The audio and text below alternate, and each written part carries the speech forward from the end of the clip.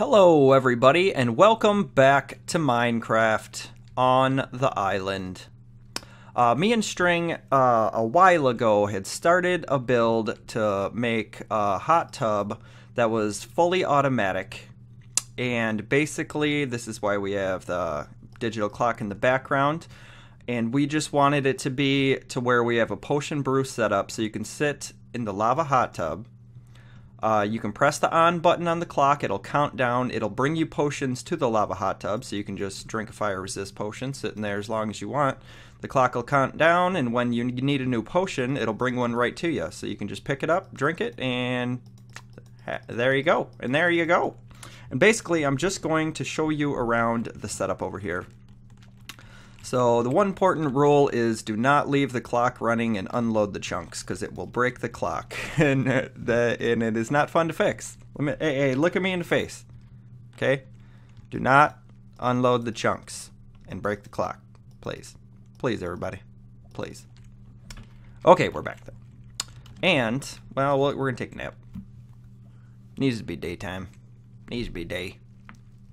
Okay, so the basic setup over here is I just built this, nice little slick little bar here. And my jump button is not working. So that's positive. Oh, there you go. Okay.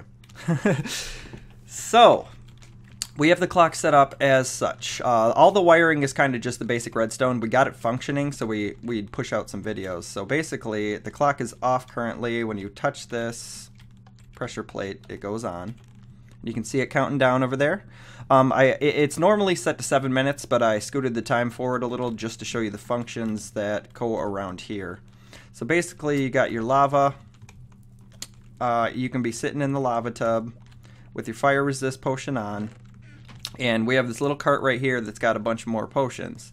So, like, we could take one of those guys. We'll take off this gear. We'll chug a potion. You can get right in here. You can be burning up all day, which is nice. I mean, how is this not the best thing ever, right? You just sit in here, duck, look all weird. You're on fire. And you can refill your bottles right here. So you got a water bottle, and you just put it back into this chest, and that chest goes to over here. So you might see the bottle come out. Yep, see, there's the bottle. And they go and store in this chest down here, which is basically just a holding tank for this automatic brewer setup. If I would just stop being on fire at any time, that would be appreciated. But it's not going to happen. So the potion bottle's sitting there, and then we have our ingredients to make more fire resist potions. So kind of when that clock counts down, it sends a signal back here. I can kind of show you. All right, so the clock's counting down. How long we got? We got 2 minutes left on that puppy, and it'll send a signal down to back to where we were, and it'll fire this line right here, which will start the automatic brewer and brew those potions automatically. And we have a hopper clock over here that will count down the time it takes to brew those potions, and then it'll kick them out into this chest. So the only part that isn't totally automatic at this point is when the potions come out over here. We just have to make like a little hopper elevator or some sort of elevator to put the potions into this chest. And then basically you just you can just sit in the lava hot tub all day and just get potions bring to you by this little cart.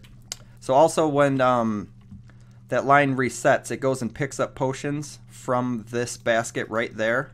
So like if I take these out, we'll be able to see when it resets. And you can just stick the water bottles in there and it'll refill the system. As I said, I kind of just have like a basic setup here with more bottles, and these are just all the tools that we've been working with over here. Just nothing special, just to build the bar. Told my wife I'm fishing, but I'm drinking. I put in a little toilet because that's very necessary. Very necessary at a bar. And basically, it's just a little bar. And it is fully automatic with this clock right here. So you will see that it's at 25 seconds now. So as soon as that is done counting, it'll reset the clock to 7 minutes. It'll send this cart to get more potions, and it'll brew a new batch at the exact same time. So we will just make sure she is functioning. 6, 5, 4, 3, 2, 1. And this cart should go. Get more potions and come back. Bam. Refill on the potions. And if you come back here at the exact same time, it's actually brewing more potions. And it'll just output them to this chest. So that's just the last step we got to do. We haven't done yet is put these potions into that chest that is up there.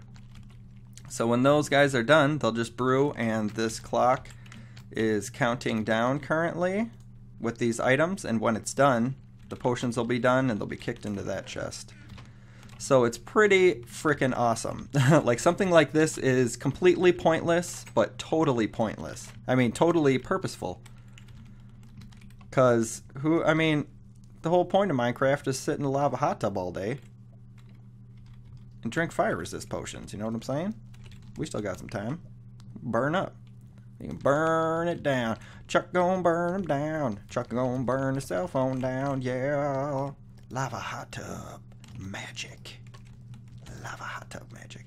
And then usually you get over here and I stand on Queen's head for a little bit while I'm on fire, because that's what normal people do, you know? Do a couple twerks, swing your arm, you're on fire. Great day. This is the greatest project ever, so if you can beat this project, you go ahead and make a video, and good luck to you, because this is the greatest thing ever. Potions, and fire, and bar. Later, everybody. Oh, one more thing. A-String also, like, me and A-String basically built this whole setup. I built that clock, he built the potion brewer setup, and we kind of worked together on the redstone connecting everything. And he had already made a video and put one up, so I will link to his video. And I did make a video when I actually put that clock together that's back there. I will link to that video as well, because that's the basic building of that digital clock, which is not the easiest thing in the world to do. Very redstone intensive, as is this whole build, really. But the point in Minecraft is to make everything farmable and functionable, to not have to do anything. So you can just log in and stand there. But anyway, we'll see you guys next time. Chucky Poo out. Island.